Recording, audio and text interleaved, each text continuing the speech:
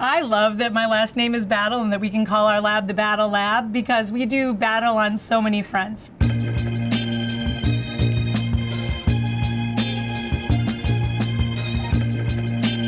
When you think about what developmental biology is, it's very, basic science. It's understanding how a cell makes an organism. And when we understand those fundamental normal processes, so how that cell should work, how that cell is made, then we can look at what's gone wrong in that diseased cell and now fix that unhealthy cell. We're studying fruit flies or we're studying worms. We are studying mice to understand human disease. Without having these fundamental basic science studies, we won't get to cancer therapies or disease therapies. Every therapy we have now has come from a basic science lab. The roots of every treatment, every drug, every diagnostic we have comes from basic science. Right now, my lab's research is really focused on understanding esophageal cancer, so throat cancer, and gastric cancer, stomach cancer.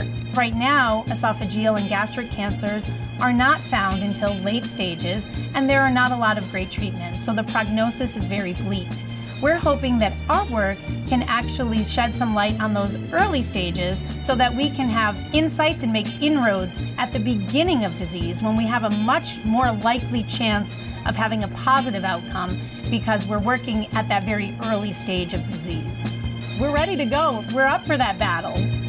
We also are battling every day as women in science to promote women. We're battling every day in the lab to promote diversity and inclusion and equity, being sure that we're representing all races, all ethnicities in the work we do, in the samples we use. If we're going to understand cancer, we need to understand cancer across the gamut. We need to understand cancer across racial barriers, across ethnic barriers, because it may be that a treatment that works for one group of people may not work as well for another.